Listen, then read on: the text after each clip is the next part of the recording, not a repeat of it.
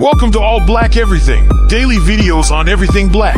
Like, comment, and subscribe. 21 Savage says it would be zesty as hell to discuss Drake friendship. 21 and Drake have an extensive collaborative history together, including this year's It's All a Blur tour.